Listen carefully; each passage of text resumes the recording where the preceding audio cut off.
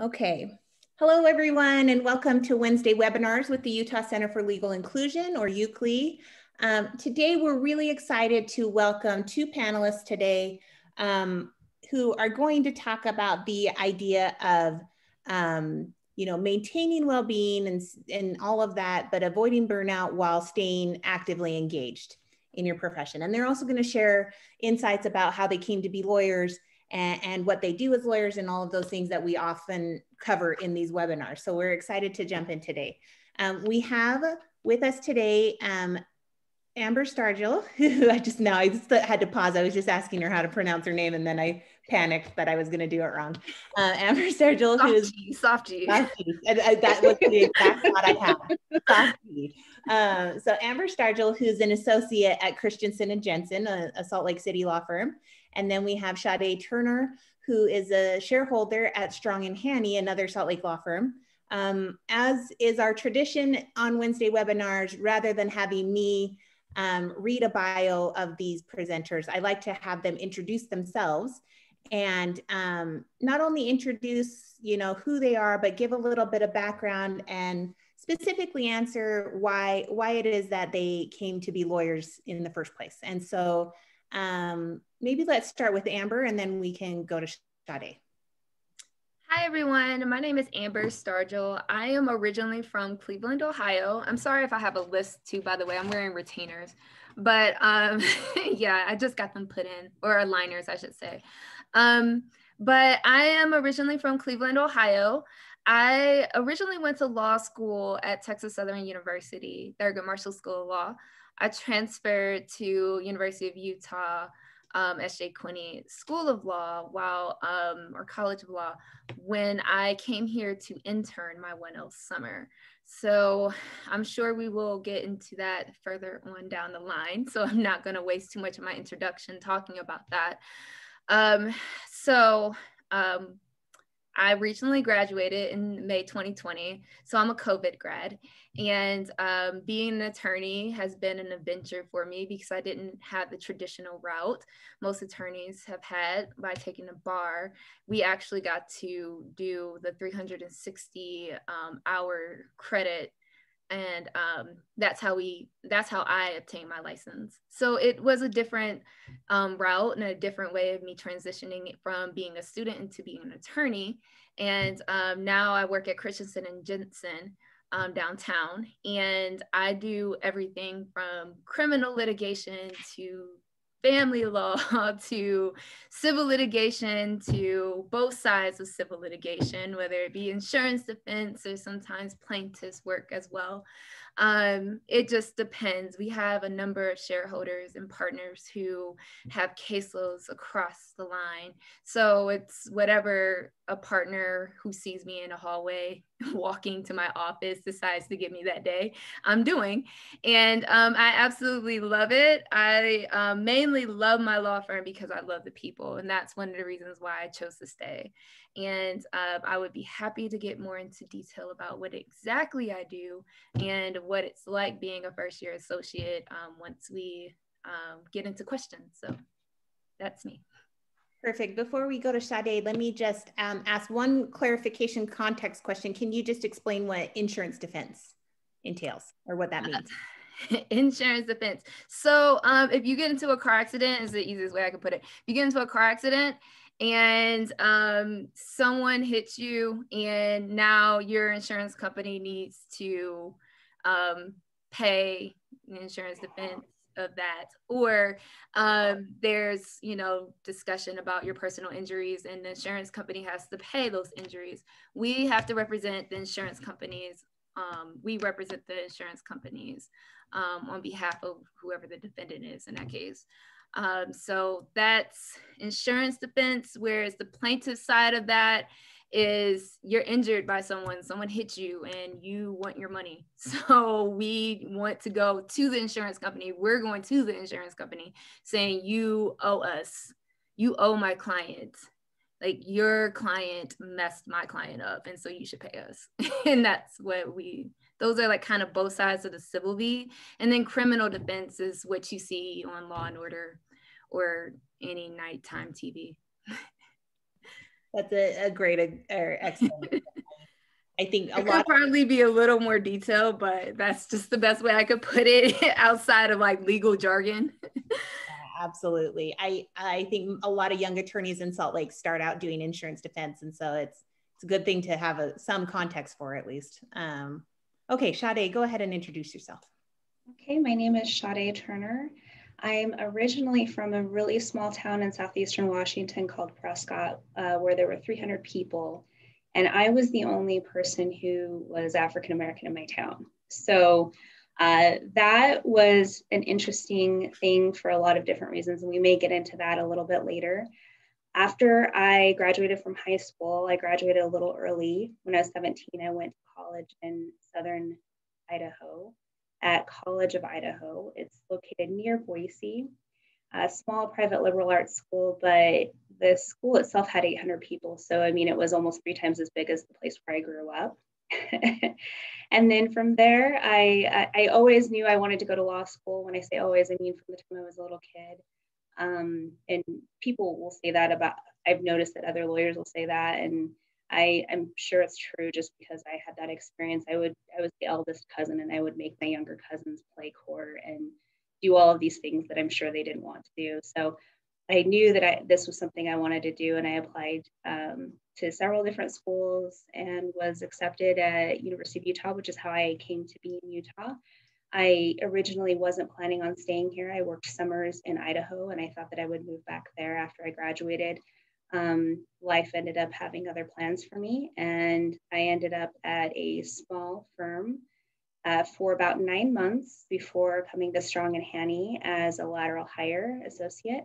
My areas of practice, I'm a trial attorney. I love going to trial. I have quite a few trials under my belt given my number of years of practice, which I'm entering now my 15th year of practice. But I focus on family law and insurance related matters. Okay, thank you for that. I think I'm going to jump ahead to one of the questions that I had later in the lineup, because you both hit on this, and Sadé, you just did in the last piece of your introduction. Neither of you are from Utah originally. So what type of considerations or factors came into play when you were making the decision to come to Utah for law school or to transfer in Amber's case? And what influenced your decision to stay here ultimately? Well, I could go ahead and go first on this one. What influenced me in terms of coming to Utah is I wanted a place that was safe. I wanted a place that had a good law school. And then as far as staying here, a legal community where I felt as though I was engaged, meaning that I was making connections. So when I was in law school, I did different things like Inns of Court and just anything that I could do to try to meet other lawyers, because I'm not from here, and I also am not from a family of attorneys. I'm the first one. So I knew instinctively I just needed to get out and meet people and see how I felt about the community. And ultimately, we have a great legal community in Utah. It's small, and there are always things that are difficult in every profession, but I think that there's a lot of collegiality among our bar. And so that was a big factor for me in terms of wanting to stay in Utah. Great, thank you. Amber, do you have anything to add for your own personal experience? Yes, because my experience, of course, as you stated, is different than Sadé's. I transferred here, right, from Texas Southern University, which is an historically Black institution, and that it's located in Houston, Texas. And when I originally set out to apply to law school, I originally wanted to go to a more diverse city, larger city, a place that I'd never been, some place that was warm all year round. I did not want to be back in the snow being from Cleveland, Ohio. And I got to Texas Southern, and I absolutely did love it. Like, I still have my ties back in Houston, and I still go back every so often, and I still very much love the school and love my professors who are still there and who have moved on. However, my 1L year, I came to Salt Lake City via a pipeline program called DAP.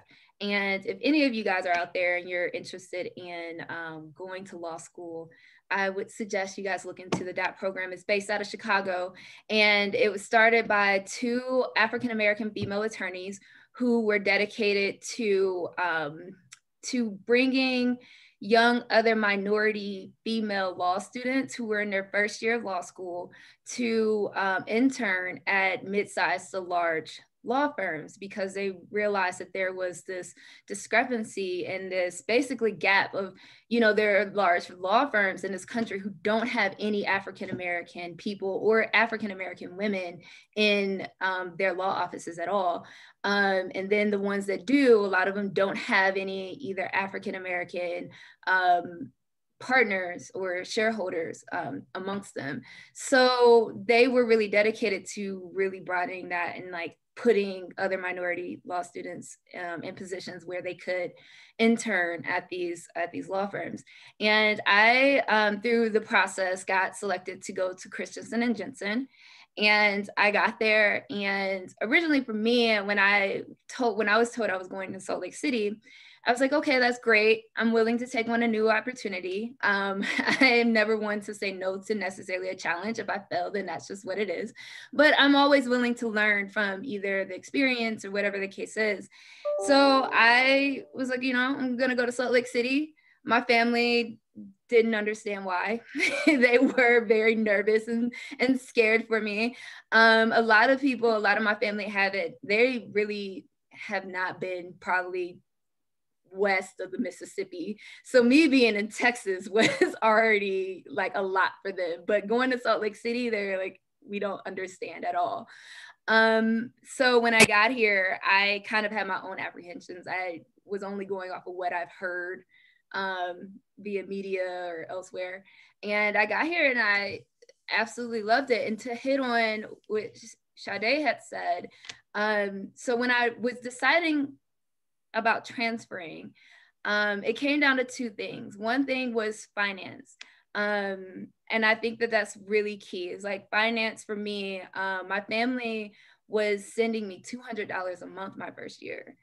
And I knew that I had to like pull my weight at some point while I was in law school, because it was becoming a strain. Like Sadé, I am the first person in my family to go to law school. So my family just wanted to support me and make sure that I made it through. And so I had to make a decision my 2L year about working, like if I was going to work, where I would work, whether it be in retail or doing just something on the side to just pitch in and help my family. So that was one. And the second thing was that if I do transfer, I wanted to go to a legal community that was smaller than Texas. So I was exposed enough to the legal community in Texas long enough to know it's really, really big. It's a large bar.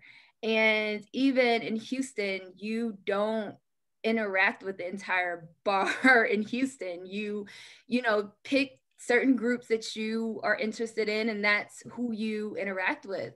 And it can be overwhelming, and especially as a minority female entering into this profession, it's easy to get overlooked and kind of almost like overlook your own personal needs, so you can kind of match whatever is going on in the market at that time. So I wanted to be in a smaller bar, something a little more that has more of a community as well. And from there, when the partners came to me, they actually asked me if I was considering transferring, and I was. It wasn't necessarily to the U at that point, but I was. And from there, I had talked to Reyes Aguilar, and we had a discussion, and I was like, okay, I could probably see myself actually living here. And I had been here a couple of weeks to understand the community and to put in my application to the University of Utah. I didn't think I would get in. And not to say I know that I'm a very fierce competitor, but the University of Utah is a very competitive law school. So I was like, it'd be great, but I still have my thing in Houston too, if that works out. And I ended up coming here, and actually has been a very great choice for me as far as my career goes. As Sadé said, we do have a great legal community, especially for minorities, because I'm able to have contact, like direct contact with people I would never have had ease of contact with in Texas, like federal judges. That's just not something that in Texas, if you don't know who to know in Texas, you're not just gonna get in and like hang out with a federal judge. That just doesn't happen down there. But so yeah, I mean, I think that going into that, one thing, since we are speaking to students, for you to consider is, you know, what type of bar do you want to be in? What type of legal community do you want to be in? And really look into the size of that community and what type of organizations they have within that bar. Really like research it, because, you know, typically what happens is the law school that you go to typically ends up being the place where you end up staying after law school. I do know people who go back to their home states and everything, but basically that's what ends up happening. So just make sure you research and understand the state that you're going to and a bar that you're going to be entering in as well. And that's all I have on that one. Yeah, that's great. There's a lot of good information in there, and we're going to come back to some of that, but we do have a question already in the Q&A, and I do want to know and encourage anyone, please keep the questions coming. We want to keep this as interactive as possible. So I'm grateful that we have this question here. So I think you touched on this, Amber, already, and Sadé, both of you, but maybe you can elaborate a little bit more on this question that we have here. How did you build your network here? Like, I think it touches on the idea that, you know, you both were from out of state, but there was opportunities here, right? So maybe specifically, how did you go about building the network of people around you? Sure. So I had mentioned I participated in Inns of Court as a law student. So what Inns of Court is it's a monthly meeting, and there are 2 different inns in Utah. And there was an opportunity at the law school. Hey, what students want to participate in this? You're going to meet practitioners and judges, both state and federal judges. Would you like to do this? And I said yes. And I ended up, what happens is you're given a problem, per se, like a legal problem, and you meet every month, socialize, and then you discuss it. And so I ended up doing a lot of the work for my specific small group, but I knew that was going to be the case because I was the student and everybody else was, you know, in private practice or government practice or on the bench and had less time. But that was worth it for me. It was worth it for me because I was able to get my name out there and meet people who, as Amber said, you know, not that I wouldn't have had any access to, but it would have been more difficult. And certainly it provided an opportunity where there was something else we're all focusing on, rather than just the direct, like getting to know somebody type of thing. There was that too, but it was good in terms of we were all focusing on discussing the specific problem. It was a free speech issue. Oh, and then there were some people who were at Inns of Court that also have that are not directly involved in legal community. So Doug Fabrizio with NPR was a part of the Inn of Court that year. Cool. And I know, Sadé, you're also involved in, you know, bar sections and things like that as well, right?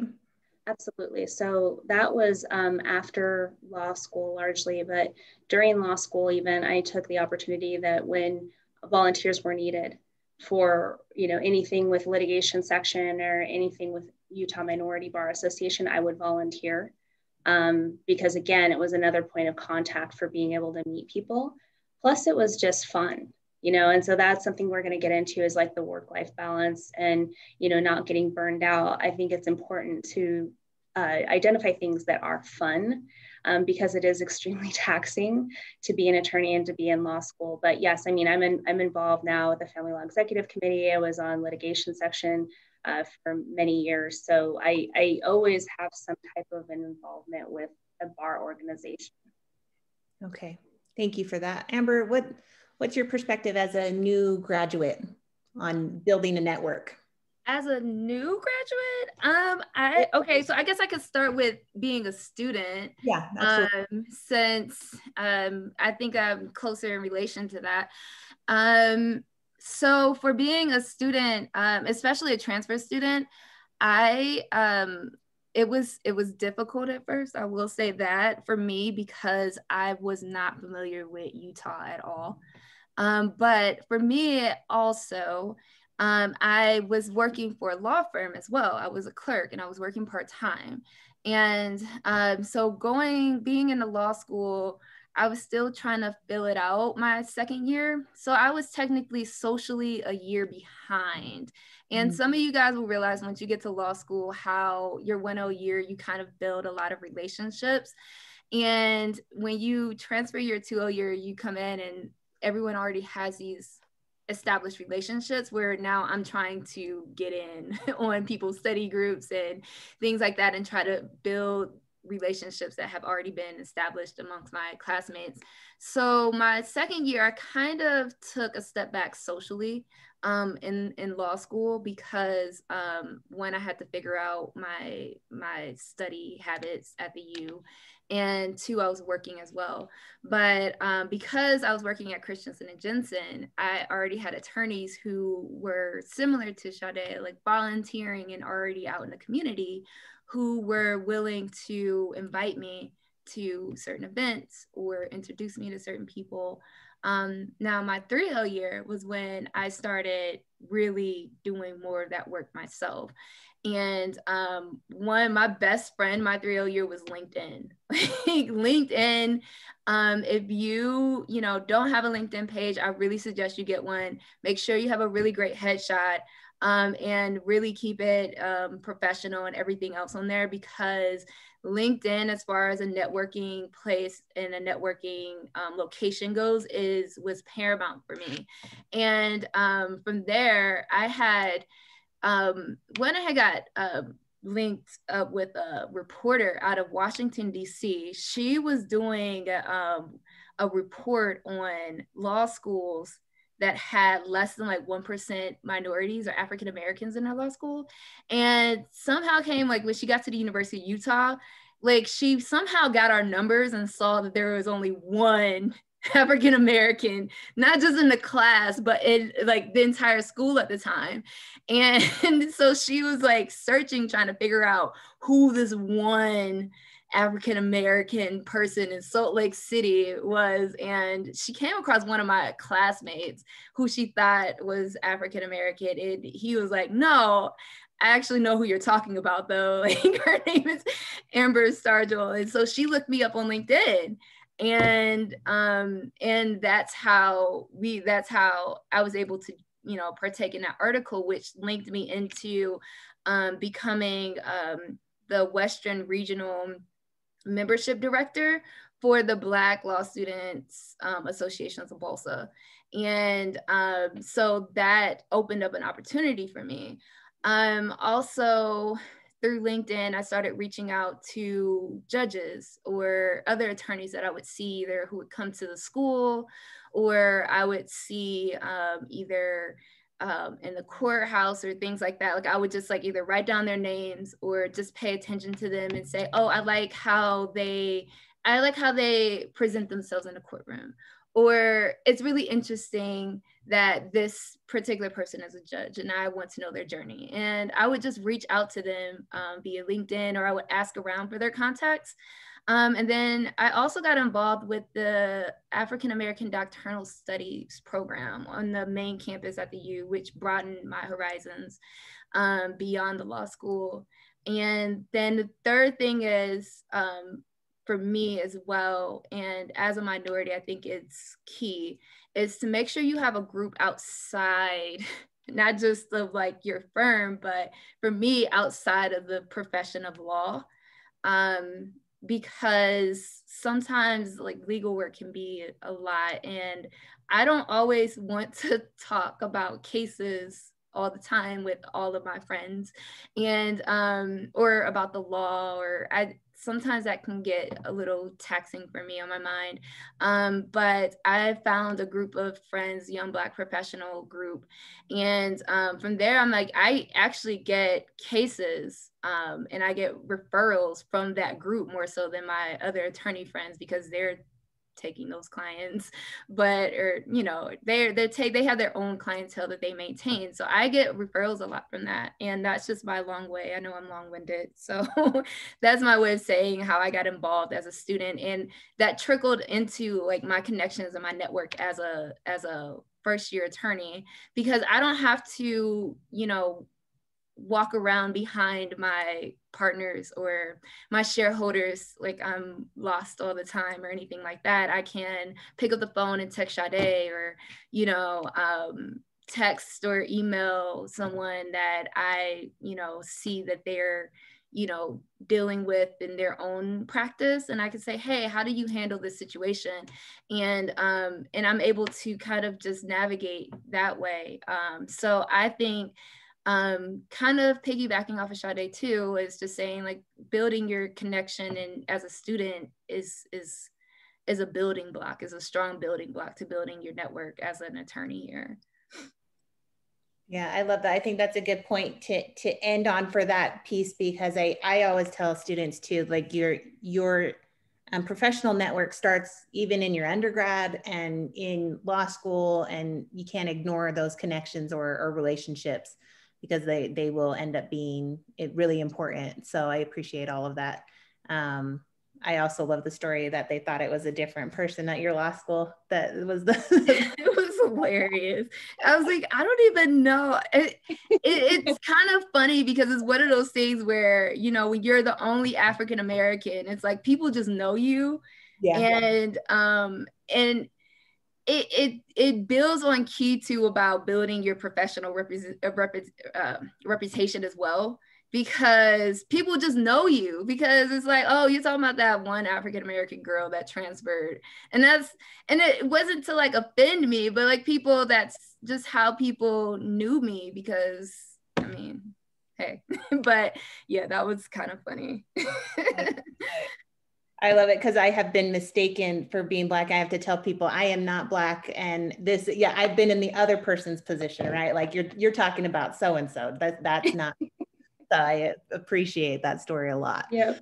On that note though, of maybe being the only Black student, I think an issue often comes up for women of color, and maybe particularly Black women, that you do get asked to do a lot or to represent in a lot of ways.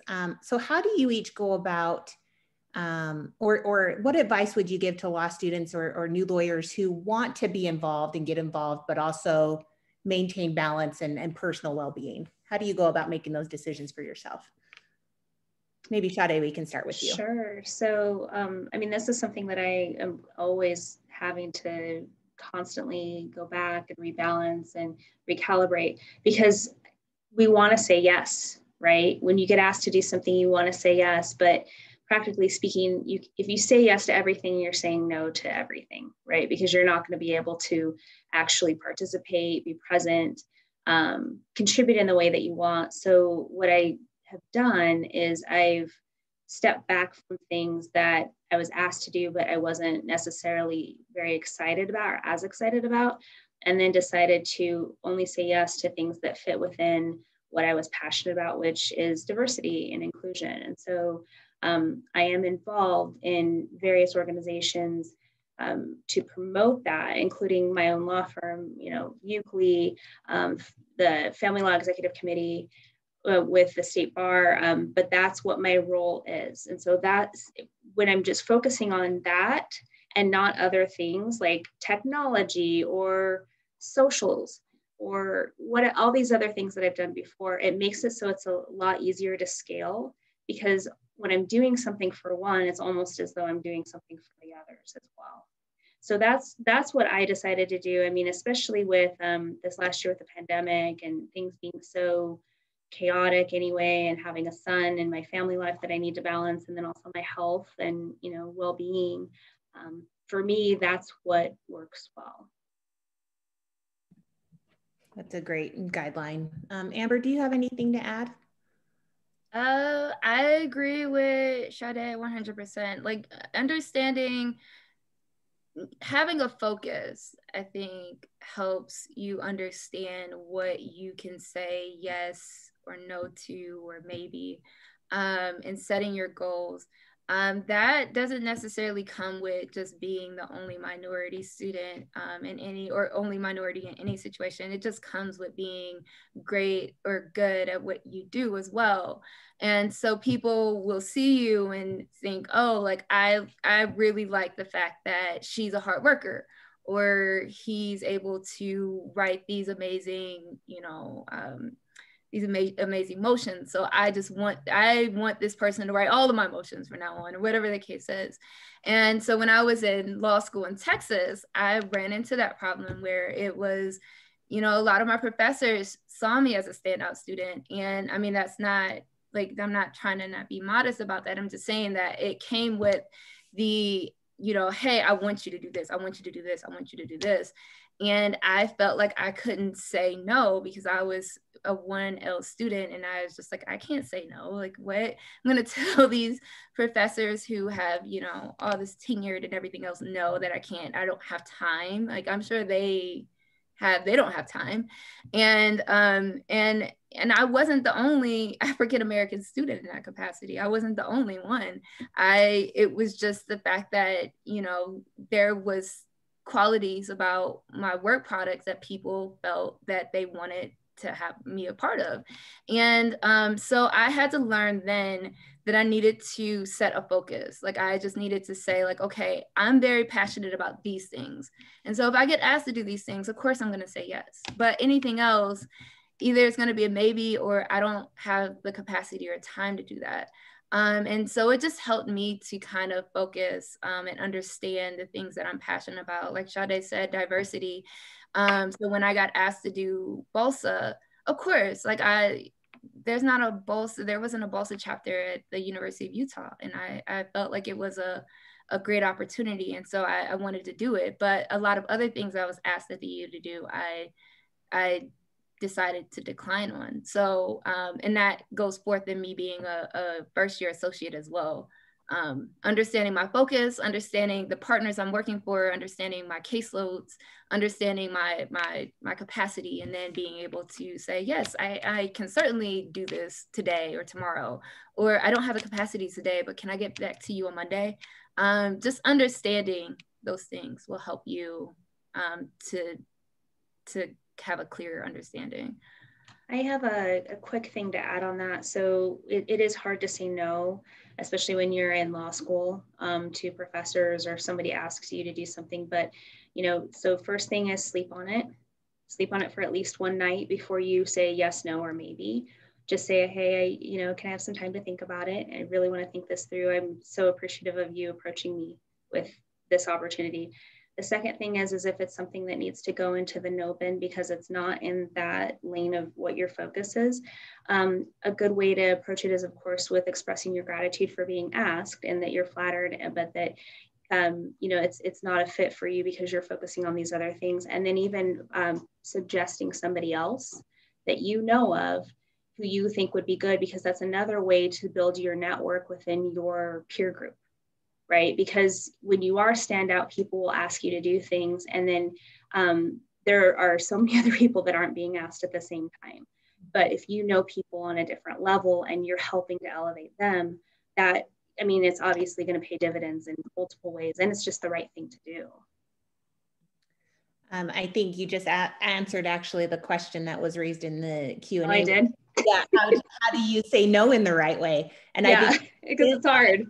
Right on, and I do think it takes practice, because most of us are inclined to try and do things that don't necessarily add to the passions that we have or the capacity that we have, really, right? So Amber, do you have anything else on that question though? Any specifics that you keep in mind in how you go about saying no to something? I think you've hit on it a little bit already, but if you have anything you'd like to add, I'll give you a chance. Melinda, I am very grateful that you asked me that question. No, I'm kidding. No, I really don't have anything to add, because Sadé actually put, like, she said exactly like the same exact advice that I got early on in law school and in my career.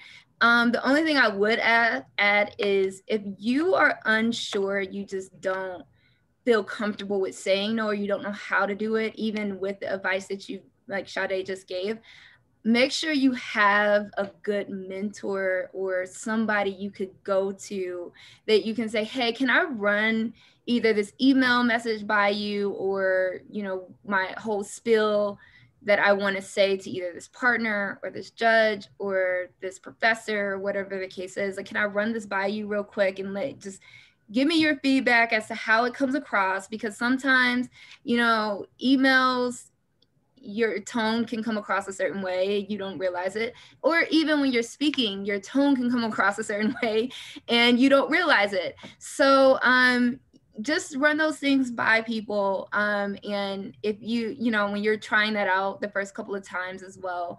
But even as you get, go through your career and everything, like I have partners, I've been working with them for almost 3 years, and I don't feel comfortable saying no all the time. I just, like, the moment they ask, I just am like, okay, I will just stay up until 1 a.m. and figure this out. But in those limited capacities, like I still have people I will go to or I will talk to about, you know, hey, does this sound okay? Would you accept this? No. And, you know, they'll give me their feedback.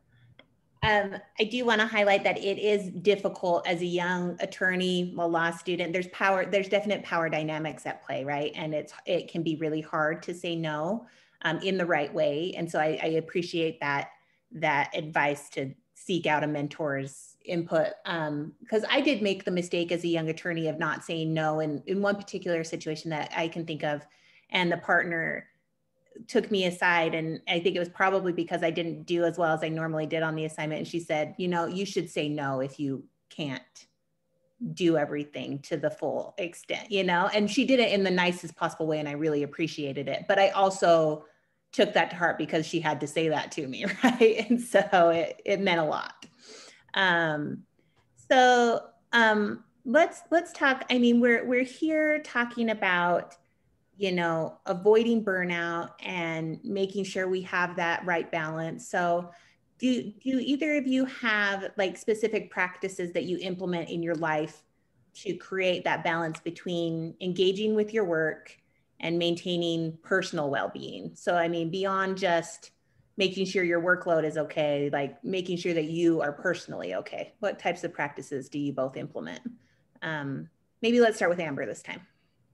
I'm still learning how to balance that. I just learned that your first year is just a whole learning curve, and you're gonna learn a lot, even though you think you know a lot and you really don't. And your partners will be quick to let you know that you are, you know, you don't know anything. But I am still learning. I will say, I just received my license in October. And so November, I had to hit the ground running with my hours. And by December, by December, I was like, I'm overwhelmed and I don't know how to balance anything. So I will say that Sadé taking me under her wing and being, you know, my mentor, and us going, and we go out to eat like now, what is it, once a month now? And we kind of like have regular conversations here and there. And that helps me to kind of break out somewhat of like a work, that helps start me to break out somewhat of a work-life balance and understanding what a life of an attorney really is. And it's not necessarily always work, but you can have engaging conversations with other attorneys as well outside of work, and kind of just get away from the computer a little bit. But what I guess my number one advice would be, make sure you have a good calendar system at least going. Start that now. Understand how, you know, you understand your own patterns and habits. And because when you become an attorney, there's going to be a lot of things coming at you, but being organized in your calendar is just a way to make that to be a game changer in understanding how to balance that. So I would suggest doing it now. If you're an undergrad student, I wish I had understood calendaring and everything else when I was in undergrad. So if you know somebody who is really great at calendaring, ask them if you could like check out their calendar, or their planners, or however the case is, and kind of shadow them and do that. So that's just my one major suggestion is, one, have a good mentor. Two, learn how to calendar. Both really, really good suggestions. Sadé, what do you have to add? I'll echo the calendar. So I have this thing, it's called a monk manual. Yep. And it's like part planner, part diary, but it has monthly, weekly, and daily where you write in it. And so on Sunday night, part of what I do is I'll sit down and re-review everything that I have to do for that week. And then I'll write it out again, but then it helps me to be able to check off whether or not I'm staying on track. Also, I just sleep hygiene is a huge deal. I am not always the best at it. I can't always be the best at it, but it's good for me to get 7 hours of sleep, because then the hours when I'm awake, I'm more productive. I'm able to exercise. I think getting, out, and whether it's a brisk walk or it's lifting weights or it's, running, but just 30 minutes a day at a minimum is something that everybody should be doing for a lot of different reasons. So those are kind of the things that are big for me. I mean, I get up early. I'm up usually at 5:30 every morning at the latest, and that helps me to be able to accomplish everything that I need to get done through the day. Your life sounds very similar to mine as I'm sitting here next to my planner. Right? Yeah. Like always right next to me in Yep. tandem with my Google Calendar. So it's like always together. Well, you feel accomplished too, and you're like, oh, I did all these things, like you get to actually look through, and there's a part where you express gratitude, the things that were the highlights of the day. So you do a recap as well, and what you can do better for the next day. Right. And I do think there's some value and power in writing it all out, so it feels like you can have a grasp on it, because sometimes if you just mull it over in your head, it feels overwhelming. And at least for me, when I write it out, it's like, okay, I can manage this a little bit easier. Yeah. And to add for me, like all of my calendars are digital. Like I used to be, when I first started law school, I used to have I used to write things out on my calendar, but I'm just not that person for some reason. I don't know why. My calendar just felt like it was another book to me in law school. And that's just me. And for all of you guys out there who are watching this, you might, if you relate to writing and having things out in a book, then certainly do that. If you're more of a visual person like me, it like pleases my mind to see my Google Calendar in these colors and full and engaging, and knowing that, okay, like, when I get up similar as, I don't get up later than 5 o'clock. So at 5 o'clock, I'm like looking, I'm like, man, I'm going to go running at 5:30. I'm so excited about that. And I can see it, like, it's like I have everything color coded, and it's like, I don't know, something about that Google Calendar being color coded and like full makes me happy. And I merged it with my Outlook calendar at work. So it just like looks amazing to me. It pleases my mind, and it helps me to stay organized, because I am a very more visual person. And then if it's just like flat, I kind of overlook it or think, oh, I probably completed something that I don't. And I had to learn that. I went through several different calendars. So yeah, that's me. I think that's important too. And to know it can evolve and change. You don't have to use the same system that you've always used if it's not working for you in that moment or that time of your life. So I love that. And I love that I'm not the only person that like gets excited about their calendar. That and tabs, like I love tabulation, like, oh my gosh. And this is my court rules. Like I was irritated because these were the only tabs we had in the office. So I put them in, and I was like, you know what? I'm getting new ones on Monday because I'm obsessed with tabs and they have to look a certain way. But I just love I don't know. You and I need to be better friends. I have a whole tab system as well, and color coding of my highlighting and all of those things. So yeah.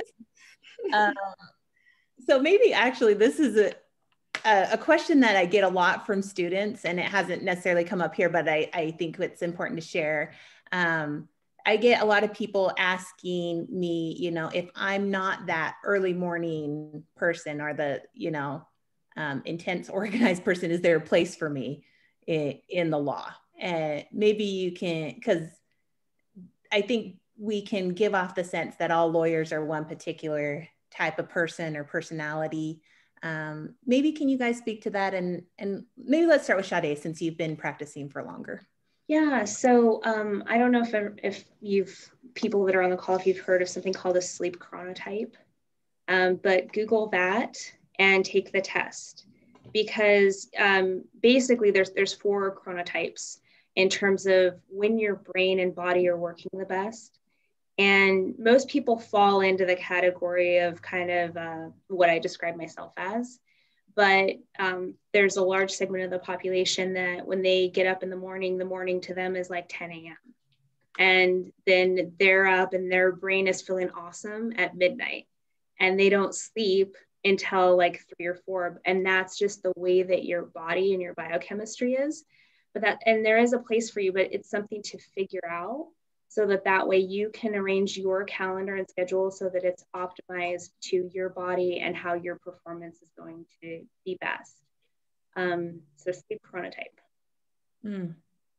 That's interesting. I love that. There's also a lot of books about how our world is often made for morning risers, and that's also not true of everyone, right? And so... Well, and that's why, because most people, about 50% of the population falls into that. The morning riser needs about 7 hours of sleep, functions the best from about 10 to 2, and then kind of has an afternoon lull, and then can do a couple more things before going home and doing like that. That's why the world is made for us. But there is a place for people that don't fall into that. Amber, what do you think? Have you seen success for those who may not be the calendar lovers, the tab lovers? Yes, because I was one of those people. I really was. And then I don't know what happened. No, I've never taken a sleep chronotype test. However, I just had to learn. Part of being, I think in any profession, whether you're an attorney or not, is knowing your own habits. Like, what are your own, what are your natural habits as a human being, and what are you comfortable with? Because if you're not comfortable with yourself, like just being as a person, then it's going to transfer into your work or into your personal life. That's just in general. I mean, there's thousands of books about that, right? But so for me, and even transitioning out of law school into being an attorney, I had to learn that, I like to sleep. My first year, I did struggle. I will admit, I did struggle getting to my 8:30 class my first year. I struggled that first semester, but also I'm a very intense I also like correcting my mistakes. So I work at things until I get it right. And eventually I was on task for that. But I had to learn that, I kind of have this sluggish moment in the mornings, and I don't necessarily, my brain doesn't click on immediately at 5 o'clock when I wake up, or even when I'm running. So I decided to start getting up at 4:45, 5 o'clock, because I know that if I could start getting up earlier in the morning and kind of getting my exercise in before I go to work, then, I take an hour out of that. By that time it's 6 o'clock. Sometimes I can even get started on some of my projects that I know by 8 o'clock, I'm going to have a coffee moment and my brain is probably going to fizz out a little bit.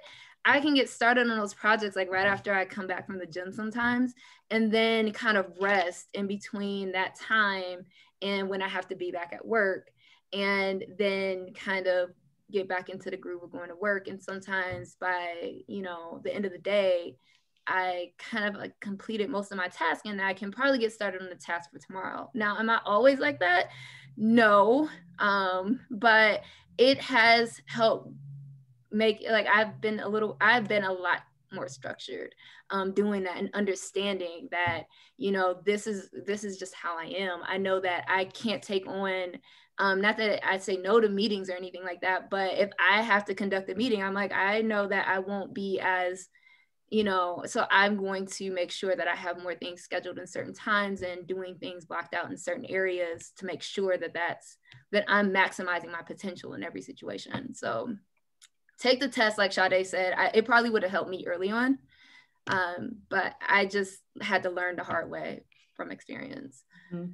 I'm the same. I had to kind of take notes of what was happening to me. And I noted, 2 p.m. like clockwork, I'm not that functional. So maybe that's the time for my emails or for a break, and to come back. So yeah, thank you for that. I think both of those are really like concrete things that could be applied and helpful for anyone. Well, we have about 7 minutes left, so I do want to leave time for more questions from the participants if there are any. I do have additional questions of my own, but if anyone in the audience has some questions, please feel free. I'll just keep asking, and you can go ahead and type them in the chat or in the Q&A. But maybe let's start with this one while the questions are coming. Do you have any advice you would give to, or is there anything you wish you'd known as a law student that you could share with current and future students? Because many of the people on this call are future law students. Mm-hmm. Okay, so I think that it's an important thing to keep in mind. Keep control over your student loan debt. Mm-hmm. Because so I was super cheap in law school. I mean, I'm more fiscally austere, although I'll buy things that are kind of outrageous from time to time. But, things like I would ask my neighbors, hey, can I share your Wi-Fi and pay for part of it? Just anything I could do to cut any little corner, because living high on the hog for those 3 years, it's not going to be important going forward. It's really not. I mean, during that time, you're there to learn, you're there to go to school. It's not particularly glamorous, but being saddled with a bunch of debt, that is more than what you're going to be able to earn in your first year when you come out. That's a good rule of thumb that it's too much.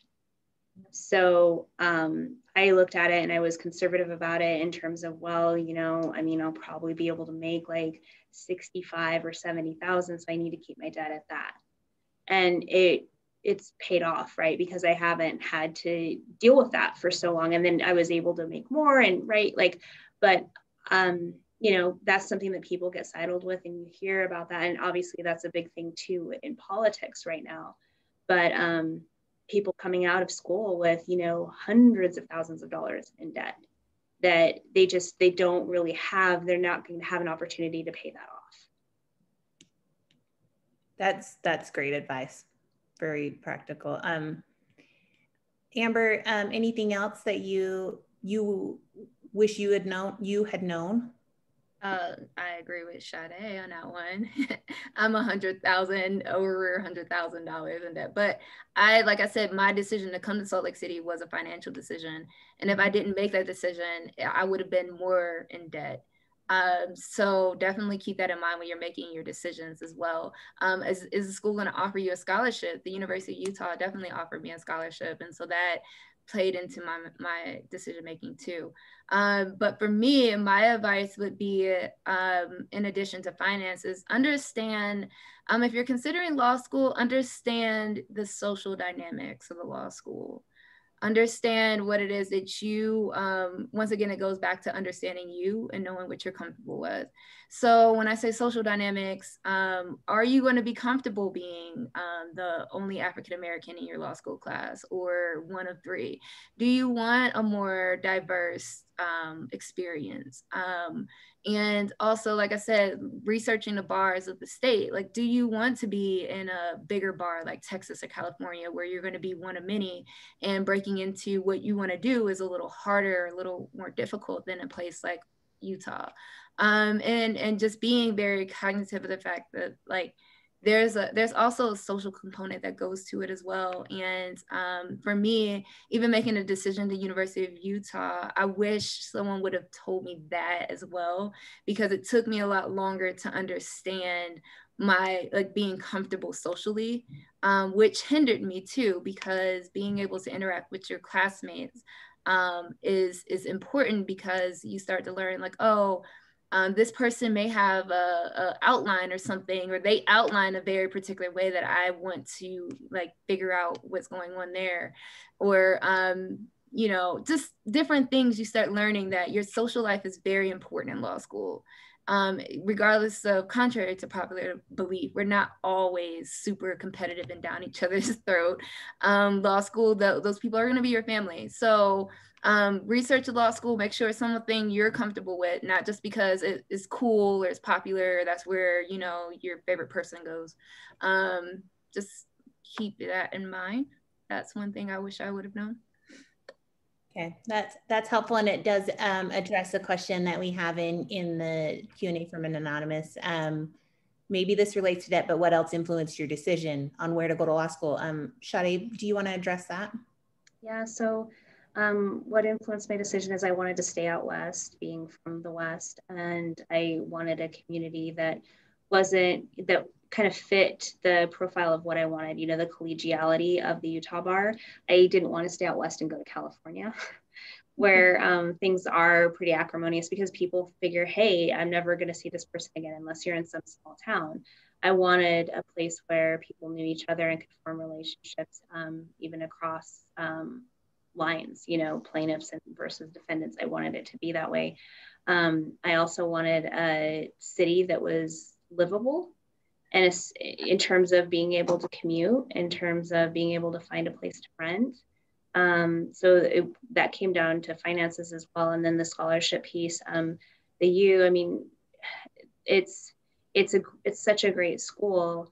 And it's surprising to me that you were the only, I didn't realize until this call, Amber, that you were the only African-American student still. Like, that's surprising to me, because I went there from 2003 to 2006, and that was me, but that was also, you know, 17 years ago.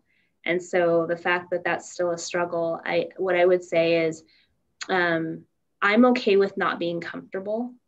I'm okay with making my own way. And so if you're somebody who you're okay with having a situation where maybe you do feel like you are the only one, but you're okay to move forward with that, there's a place for you.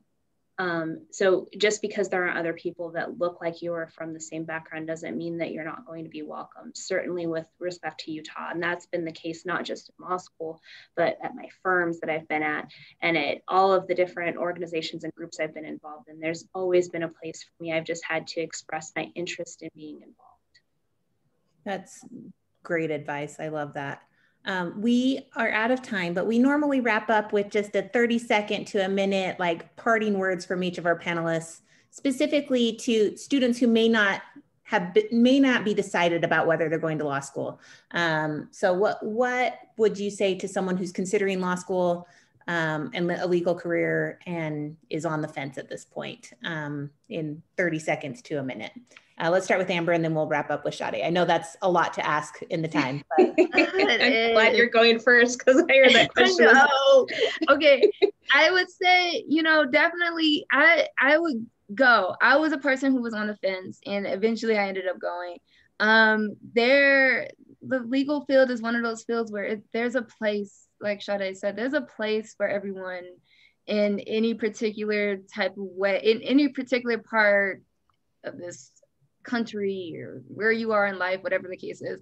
Go, you have a place in the field, do it. It's fun. We are litigators, so our lives are different, but there's also in-house counsel. You can be Barack Obama, you can do whatever you want in this field. So it's kind of up to you, and you can make it whatever you want to make it. And that's just my advice. I don't regret the decision to go to law school. So I'm sure if you're on the fence and you decide to go, you won't regret it either. Love that. Okay, go ahead, Sadé. I don't know that I can top that answer. And what I would say is I'm just really supportive of historically underrepresented people going to graduate school. So if maybe you're thinking about law school versus going and getting your master's in whatever, like, do it, you know, research it, figure out why you're on the fence. Why is it that you're on the fence about law school? Is it cost? Is it because you don't feel like you're interested in it? Is it because you don't like to read? You like hard science? Whatever it is, figure out why you're on the fence. And then that'll help dictate your choice in terms of what professional school or graduate degree you pursue. Because just because I think law school is a great choice. I agree with Amber, but it's not for everyone. And if it's not, then just figure out why it's not. Don't just sit on the fence forever though, and never make a move. Like, you got to make a move and not be on the fence. That's what you'll regret in life. With everything in life, like, make a decision, just do it. Yep. And you'll find out if it's right or wrong, and that's okay too, either way. Right. So thank you. Those are great parting words. I want to thank Amber and Sadé again for being with us. It's really great to talk to you always, but to share insights in this forum is really wonderful. I do want to note Sadé is the co-chair over our education committee at UCLI, and so she's intimately involved in our mentoring program in particular, and we have a lot of great resources available to students, and hope that you'll take advantage of those resources, including these webinars, which happen every other Wednesday. In March, we're going to be focusing on women lawyers because it's Women's History Month, and so we'll be hearing from some female judges and female attorneys on similar topics and on what they do in the law. So we hope you'll stay with us and join us again. And again, thank you, Amber and Sadé. We love it. Of course. So the last thing I'll just say is, if anybody on the call wants to contact me for more information, please email me. It can be found on my firm website. It's just sturner@strongandhanni.com. Thank you for that. Awesome. Okay. Well, take care, everyone. Yep. Thank you. Bye. Bye.